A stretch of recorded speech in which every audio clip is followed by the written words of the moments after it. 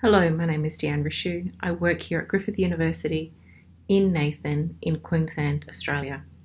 I'm here today to talk to you about our recent research publication that was in the Journal of Physiology, where we investigated the effects of a high maternal linoleic acid, which is a fatty acid, the effects of that high maternal linoleic acid diet on offspring. We used a rodent model, and what we found was that an elevated concentration of linoleic acid resulted in increased concentration of the pro-inflammatory prostaglandin and a decrease in the adipokine leptin. It also resulted in the decrease in the total number of fetuses that were male. Now, the interesting component of this is that the adipokine leptin has thought to be responsible for organ development.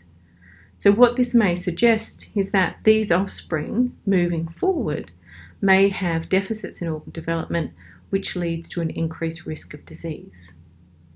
This is the future research of our group, and in general we're interested in endocannabinoid signalling in disease and also in development.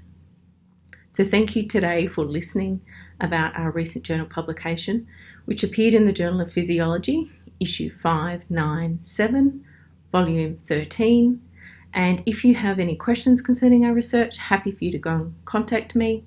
My email address is d.skelly@griffith.edu.au. Thank you.